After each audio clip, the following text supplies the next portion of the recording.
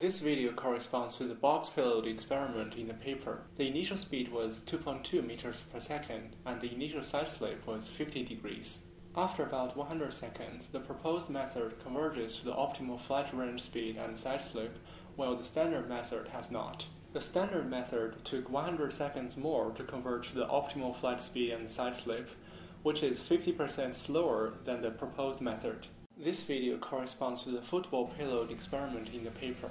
The initial speed was 1 meter per second, and the initial sideslip was 25 degrees.